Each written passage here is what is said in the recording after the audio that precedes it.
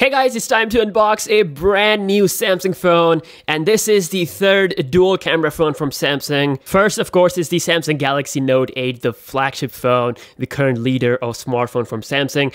And then, of course, they released a Galaxy J phone in specific region, and now this is the third phone to have dual cameras, and it's called as Samsung Galaxy C8. Taking a look at the box of the phone, it's of course in black color, so we have this black box. It's having a full metallic build. We have a fingerprint scanner, so you can see that logo as well, and then dual cameras, this traffic light logo, and a couple of stuff written here. Super AMOLED display, 32 gigs of internal memory, 3 GB of RAM, and rest of the stuff is in Chinese, which I can't read. But yeah, Galaxy C8 is here. Okay, so let's open the box. We got two seals. Let's cut this one here. There we go. And another one right here. Boom. Tear the plastic up.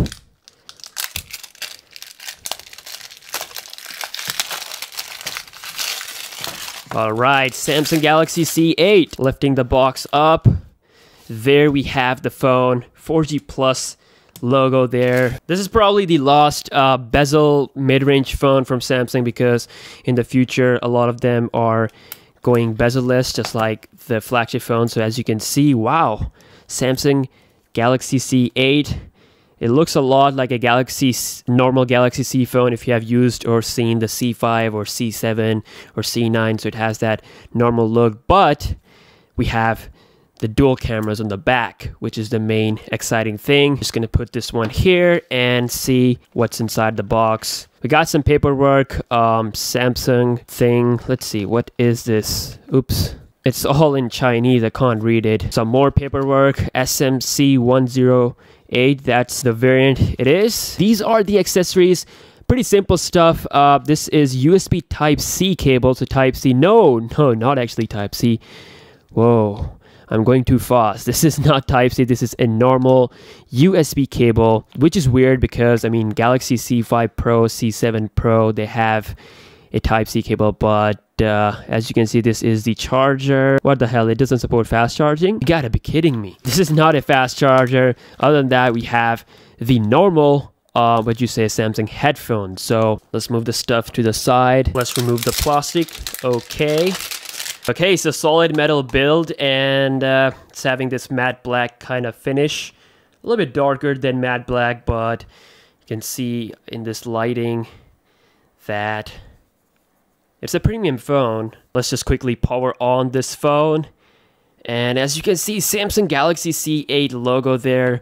I will do some speed test against Galaxy S8 or any other phone that you want to see. You can see that we do have a charging port down below. Again, not Type-C, it's just a normal port, along with 3.5mm headphone jack. Volume rocker on the left, power button, and the speaker on the right. So I really love Samsung phones that actually come with a speaker on the right, because you can't block the speaker when you're playing games or watching media. One thing I missed is the front-facing flash. So this phone is like the first Galaxy C series phone to have a front LED flash. So as you can see here, this is the front LED flash. So I'm just gonna quickly start with the setup. I'm pretty sure this is the latest UI, similar to the Samsung Galaxy S8 or Note 8. You gotta be kidding me. This one actually has a facial recognition feature. Wow.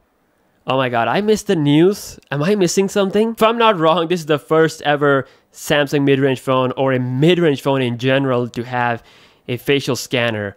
Wow, that is a surprise right there. So we're just gonna quickly go ahead and set up, and it makes me think that maybe Samsung will equip this on their future mid-range phones as well. So do not require, and pattern done.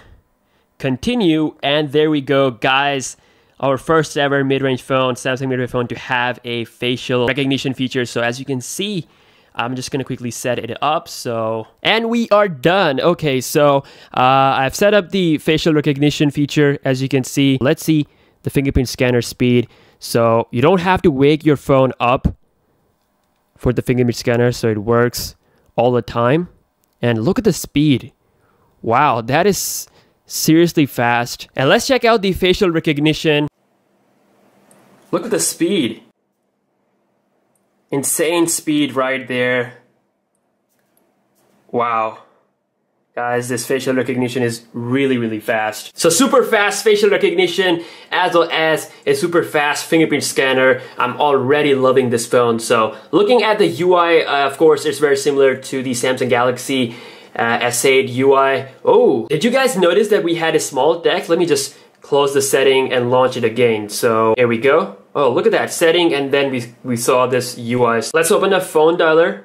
Okay, same thing, phone logo, and then the app UI. Let's open up gallery. Okay, same thing. Let's check this out on the Galaxy Note 8. So going into phone dialer, no. So this is a small change that I've noticed, and the software on the Galaxy C8 is exactly like the Galaxy Note 8. So both phones are running on Android 7.1.1 Nougat. Going into software information, as you can see, Samsung Experience 8.5 based on Android 7.1.1. So it's a similar software, but a small change with this mid-range phone, which I'm pretty sure, you know, normally when we see these things happening on the mid-range phone, they eventually come to the flagship as well. I mean, of course, not a big deal, but you can see the difference.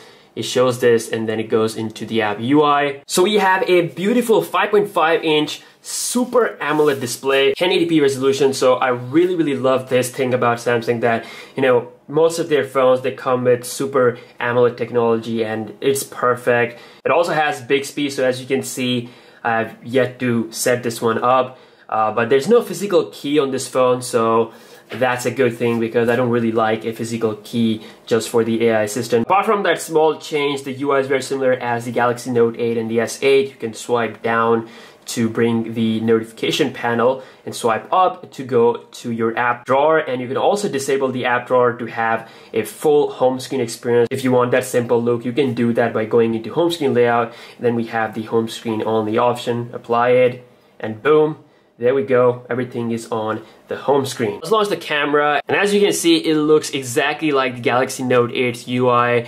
Bixby Vision, live focus, stickers, and of course swiping here to the right will give you a lot of features. Of course, Note 8 has the slow motion, which is absent on this one, but other than that, it is looking very similar. And also the optical zoom is not present here, so you only get live focus mode through that secondary camera sensor, which I'm sure a lot of people use mid-range phone, they will love it. Swiping to the left will take you to your effects, same stuff on the Samsung Galaxy Note 8. Again, same buttons down below. You can also turn on the full view by pressing this little key. So now you can see there's no black bar, so it's just full camera. I love it. I'm pretty sure that this phone does not have dual optical image stabilization like the Galaxy Note 8, so that is something very selected to the flagship Note 8. So live focus implementation is very similar to the Galaxy Note 8, so you have to be at a certain distance, like around 1.5 meter, and then you focus on the object,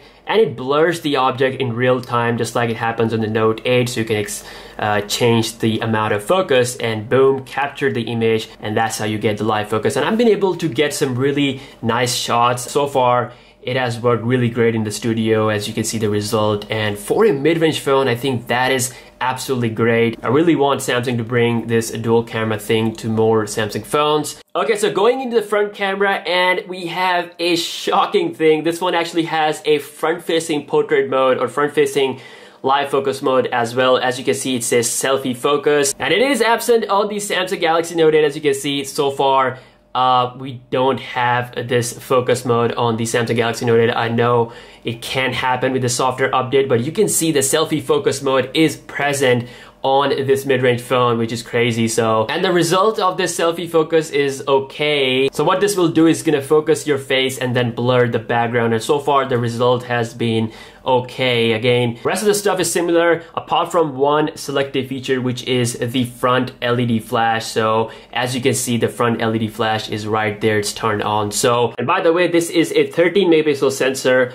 and the front camera is 16 megapixel, and battery size is 3000 mAh. So wow, what a phone, guys. I have to say, this is a secret shocking phone. So many features that I personally discovered after unboxing this phone. So facial recognition, a really fast fingerprint scanner, like I said, speed was great. Live focus feature as well as a selfie focus feature with the front camera, which I'm pretty sure Samsung will bring to the Note 8 as well. And of course, we have the LED flash as well on the front, which is very useful if you are taking selfies in a really dark environment. So thank you so much for watching this video. I hope you guys have enjoyed the unboxing of the Samsung Galaxy C8. Stay tuned for the performance test, speed test, and everything, and I will see you guys in the next one.